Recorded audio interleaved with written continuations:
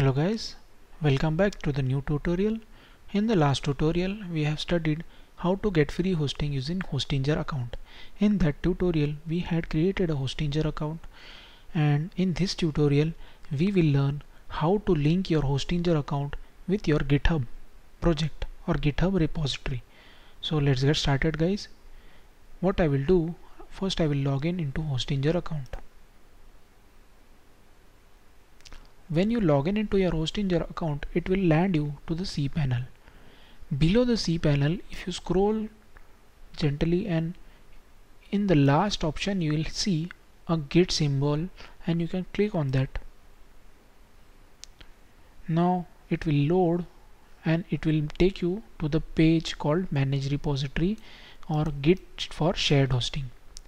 Now guys, I have also created a tutorial where we had created a template for our own website.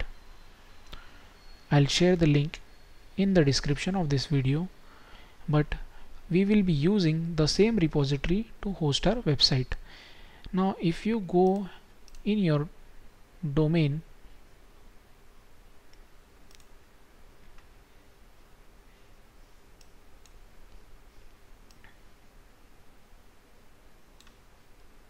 and click on that, currently no file is present on that domain. We have to use our Git repository so that we can push everything in this public_html directory. So let's do it. Log into your GitHub account. For me, I have already logged in this GitHub account. So what I will do is I'll go to the repository, click on the clone or download option, copy the link,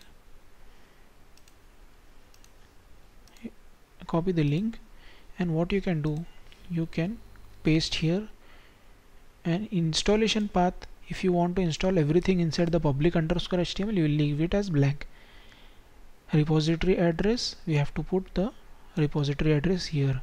Branch you have to select.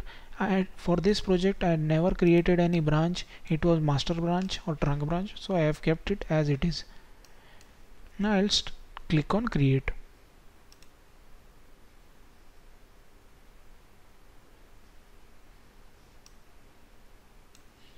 Here you can see the status.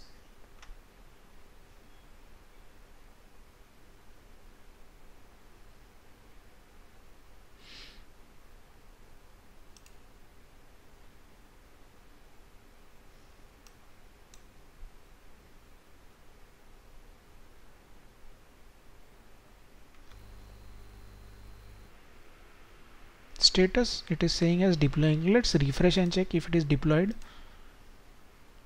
Yeah, this project is completely deployed on Hostinger service.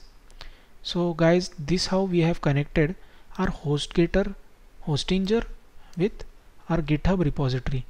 Now we can see that the Hostinger domain is showing the complete project, has hosted the complete project.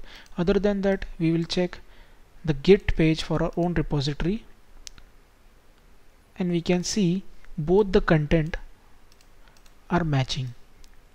So guys, in this tutorial we have learned how to link our GitHub repository with Hostinger account.